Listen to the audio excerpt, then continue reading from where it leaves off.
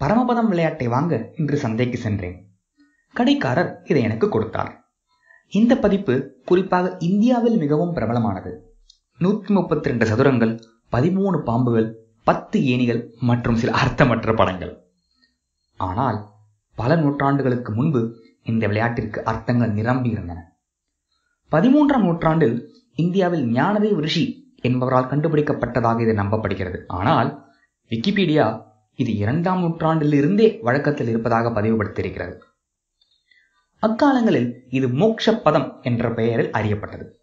குழந்தைகளுக்கு தார்மீக பாடங்களை கற்பிக்கும் நோக்கத்துடன் இது உருவாக்கப்பட்டது என்று ஆணித்தனமாக கூறலாம். சரி, இது எப்படி விளையாடப்பட்டது? அப்போதைக்கும் இப்போதைக்கும் விதிகளில் பெரியதாக மாற்றம் ஒன்றுமில்லை. தாயம் போட்டால் விளையாட்டை தொடங்கலாம். உங்கள் பகடையில் விழும் எண்ணின் அடிப்படையில் காயை நகர்த்தலாம். ஏணிகள் உங்களை உயர்த்தும், பாம்புகள் உங்களை வீழ்த்தும். இறுதி சதுரத்தை முதலில் அடைந்தால் விளையாட்டை வெல்லலாம். போட்டி திறனில் ஒன்றும் மாற்றமில்லை, ஆனால் அர்த்தமோ அதிலிருந்து உறிஞ்செடுக்கப்பட்டு விட்டது. பரமபதத்தின் முந்தைய பதிப்பின் சதுரங்களில் மனித குணங்கள் பொறிக்கப்பட்டிருந்தது. ஏணிகளோ அல்லது அதற்கு ஒத்த ஒன்றோ நல்ல ஒழுக்கங்களை குறிப்பிட்டது. பாம்புகள் போன்றவை தீயவற்றை குறிப்பிட்டது. ராபர்ட் சார்ல்ஸ் பெல் பாரம்பரிய விளையாட்டுகளை ஆராய்ச்சி செய்வதில் தனது வாழ்க்கையை அர்ப்பணித்த எழுத்தாளர். இது அவரது வெளியீடுகளில் ஒன்றான போர்ட் கேம் புத்தகம் இருந்து எடுக்கப்பட்ட உண்மையான படம். எனக்கு தெரிந்தவரை இந்த புத்தகம் இந்தியாவில் இல்லை. அமெரிக்கன் உலகத்திலிருந்து படங்களை பெற்ற எனது நண்பருக்கு நன்றி.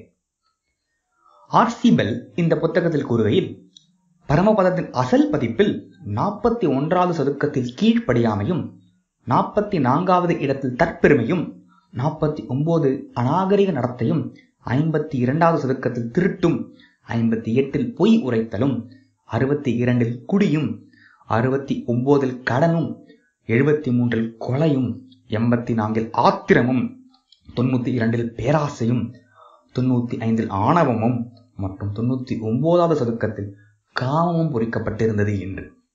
அதாவது இந்த 12 தீய குணங்கள் உங்கள் வாழ்க்கையை இழிவுபடுத்தும் என்பதை குறிப்பதற்காக. அதேபோல் 12வது சதுக்கத்தில் நம்பிக்கையும், 51வதில் நம்பகத்தன்மையும், 57வதில் பெருந்தன்மையும், 76வதில் ஞானமும் மற்றும் 78வதில் சந்நியாசமும் பொறிக்கப்பட்டிருந்தது என்று. அதாவது இந்த 5 நல்ல ஒழுக்கங்கள் வாழ்க்கையில் முன்னேற உதவும் என்பதற்கு எடுத்துக்காட்டாக. இறுதியாக எல்லாவற்றையும் கடந்து 100வது சதுரத்தை அடைந்தால் மோட்சம். எனவே இந்த விளையாட்டின் மூலம் நீங்கள் நற்பண்புகளை பின்பற்ற வேண்டும், கெட்டவற்றிலிருந்து விலகி இருக்க வேண்டும் என்று குழந்தைகளின் ஆழ்மனதில் திறமையாக பதிவு செய்திருக்கிறார்கள் என்று சொல்லலாம். உதாரணமாக, இதை விளையாடும் ஒரு சிறு குழந்தை, கடவுளை, நான் கடனிலிருந்து தப்பிக்க வேண்டும், அந்த பெரிய பாம்பான பேராசையிலிருந்து தப்பிக்க வேண்டும், அதாவது பேராசை பெரு நஷ்டம் என்று அவர்களுக்கே தெரியாமல் அவர்களின் மூளையில் ஆழமாக பதிவு செய்யப்படுகிறது. ஆழ்ந்த கருத்து என்னவென்றால், மோட்சத்தை அடைய நற்செயல்களை புரிய வேண்டும். தவறான செயல்களை செய்தால் பாம்பின் வாயில் பிடிபட்டு மீண்டும் மீண்டும் பிறக்க வேண்டியதுதான். இதுதான் அதன் பின்னால் இருந்த ஆழ்ந்த கருத்து. மற்றொரு சுவாரஸ்யமான கண்டுபிடிப்பு, பிரெட் வெஸ்ட்வுட் மற்றும் ஸ்டீஃபன் மாஸ் நம் உலகத்தை மாற்றிய 25 அசாதாரண இனங்கள் என்ற புத்தகத்தில் அவர்கள் குறிப்பிடுகையில், 19ஆம் நூற்றாண்டுக்கு முன்பு விளையாட்டில் ஏணிகள் கூட இல்லை. பிறகு 2 வகையான பாம்புகள் இருந்தன. எப்படி? ஒன்று கருப்பு பாம்பு, மற்றொன்று சிவப்பு பாம்பு. கருநாகங்கள் தீய செயல்களை அடையாளப்படுத்தியது. அதே நேரத்தில் சிவப்பு நாகங்கள் வணங்கத்தக்க பாம்புகளாக கருதப்பட்டது. அவைகளை பிடித்து நீங்கள் மேலே ஏறலாம். இந்தியாவின் பல பகுதிகளில் சில வகையான பாம்புகள் இப்போது கூட வணங்கப்படுகின்றன. கருப்பு நாகங்கள், சிவப்பு நாகங்கள். ஆக நாம் பார்ப்பது என்னவென்றால், பல நூற்றாண்டுகளாக இந்த விளையாட்டு நிறைய மாற்றங்களுக்கு உட்பட்டு இருக்கிறது. 1892ஆம் ஆண்டில் இந்தியா பிரிட்டிஷ் கட்டுப்பாட்டில் இருந்தபோது இந்த விளையாட்டு ஆங்கிலத்தாரால் ஈர்க்கப்பட்டு யுனைடெட் கிங்டம் அறிமுகப்படுத்தப்பட்டது. 1943ஆம் ஆண்டில் மில்டன் பிராட்லி என்பவர் இந்த விளையாட்டை அமெரிக்காவில் அறிமுகப்படுத்தினார். துரதிருஷ்டவசமாக அசல் பதிப்பு மாற்றப்பட்டது.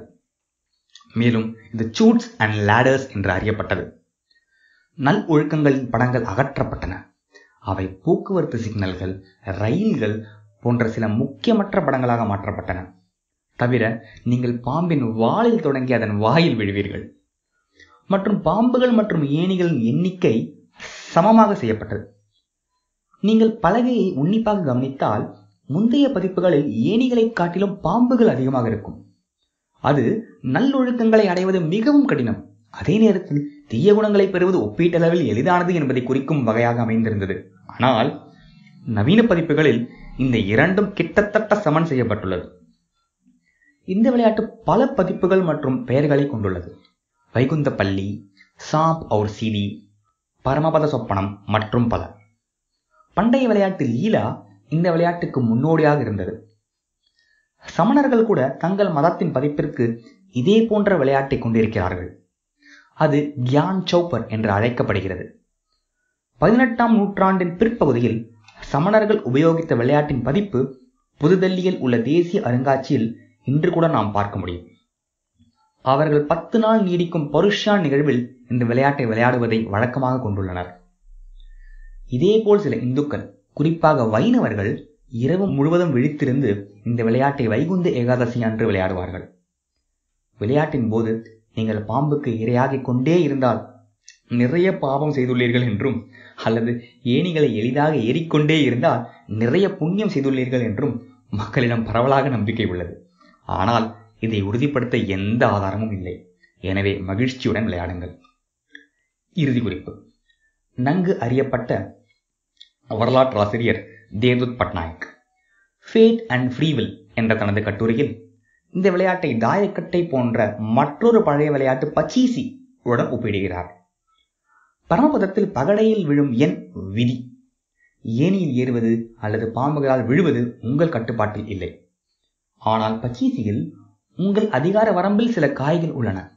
அதிலும் பகடைகளில் எந்த எண் விழும் என்பதில் உங்களுக்கு கட்டுப்பாடு இல்லை.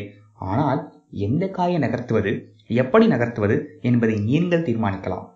எனவே இந்த விளையாட்டு விதிக்கு முழுமையாக அடிபணியாது, ஏனெனில் உங்கள் பங்களிப்பும் கணிசமாக உள்ளது. இது இந்த விளையாட்டின் கைவினைஞர்களுக்கு பின்னால் உள்ள சிந்தனையாகும். இறுதியாக, ஒரு குழந்தை விளையாடும் ஒரு விளையாட்டில் எவ்வாறு தார்மீக விஷயங்கள் சேர்க்கப்பட்டுள்ளன என்பதை காண்கிறோம்.